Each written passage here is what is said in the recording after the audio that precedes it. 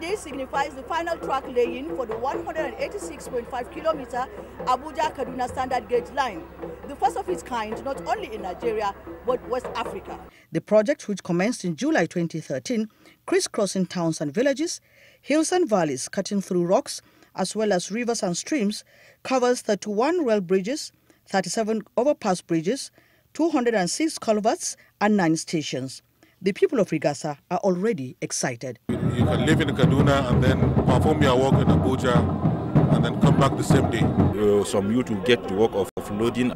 Different people are going to open their businesses around this area. You have to give thanks to Almighty God for making it possible. Transport Minister Idris Umar says train services would have commenced immediately, but for the rolling stocks, which are still being awaited from abroad, as well as finishing touches on the sidings, loopings and installation of communication gadgets. The rolling stock are able to arrive the country in the next 2 or 3 months. And so because of that constraint and challenge, the truck will be ready.